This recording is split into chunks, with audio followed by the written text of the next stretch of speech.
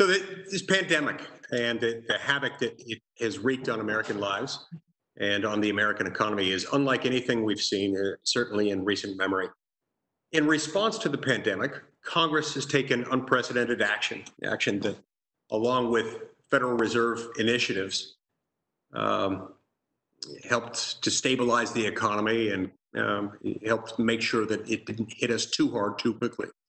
Beyond the legislative changes that we enacted, existing features of the tax code and traditional safety net programs like unemployment insurance are helping families that lose income and jobs to the pandemic as the pandemic ravages our communities. Known as automatic stabilizers, these policy provisions operate automatically and simultaneously with other actions taken by states and by local governments and by Congress. But it concerns me that many want to extend the economic automatic stabilizers, as that would override the deliberation that the American people have come to expect of their representatives, their elected officials who are in place to make law.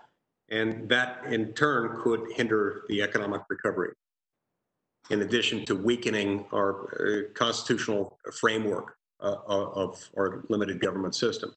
So mandating more spending in the form of automatic stabilizers, stabilizers that turn on and off based on macroeconomic conditions in real time as they arise, contributes, I fear, to one of the main problems of federal spending.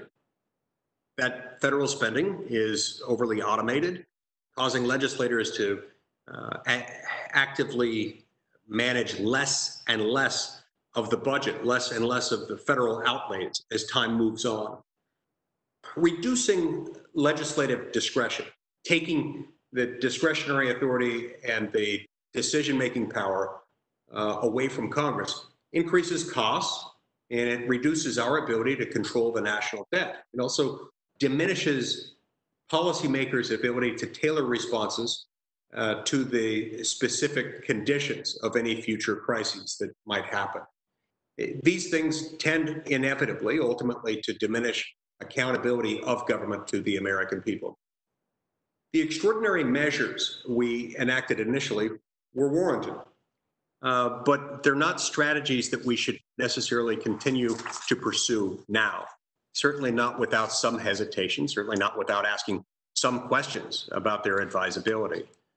These are unsustainable over the indefinite course of the current pandemic. And today, I think we have to pivot to helping communities reopen safely.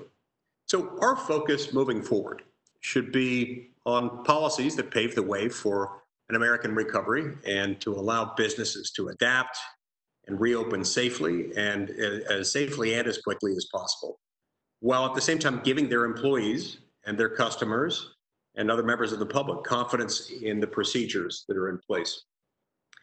There are a number of actions that Congress could take to strengthen the U.S. economy while we're going through this, and in the process of doing so, hasten our economic recovery.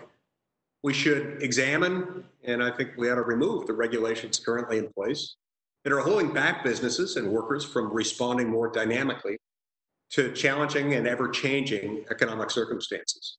And we should consider how Congress can encourage Americans to save more so that they can be better prepared for future crises. Just as this is not the first crisis our country has faced, it's also not going to be the last. And the healthier we are economically and in every other way, the better prepared we can be to handle the next crisis as it arises.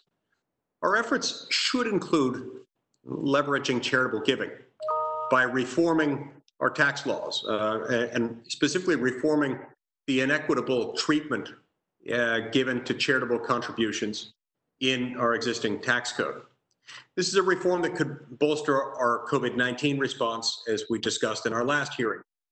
We have to remember that our safety net consists of three levels. You've got families, you've got charitable organizations, and you've got governments.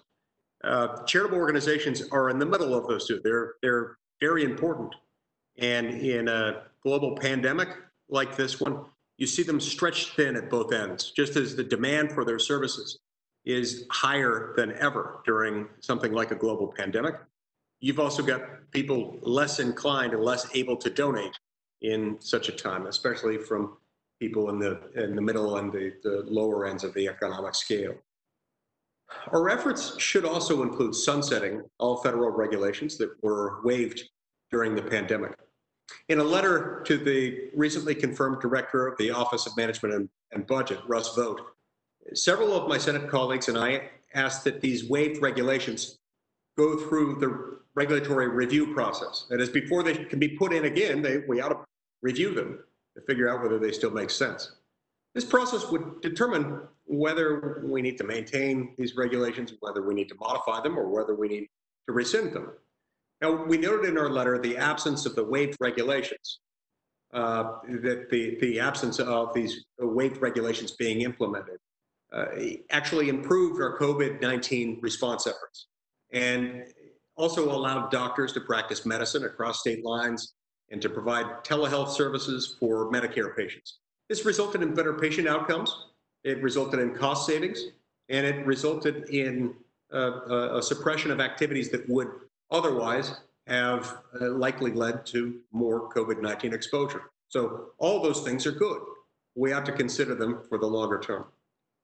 Now also seems like a particularly good time to pass the Working Families Flexibility Act, which would allow more employers to offer their own workers a choice between overtime pay on the one hand and time off, paid time off on the other hand.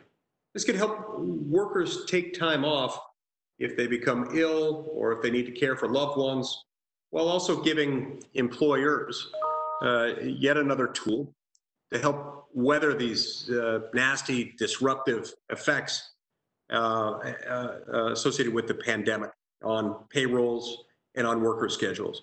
But look, whatever actions we might take, we need to not lose faith in our ability as a deliberative body, both in the Senate and in the House of Representatives, to represent our respective constituents and to consider and evaluate, debate, and improve various policy solutions tailored to the crisis that our country faces at this moment and in future moments. And we have to remember that policy should support the resiliency of the American people in the face of adversity, rather than making them more dependent on government. So thanks again, Vice Chair Beyer, for calling this important hearing. And thanks to the witnesses for being here today. I look forward to your testimony and to a worthwhile discussion.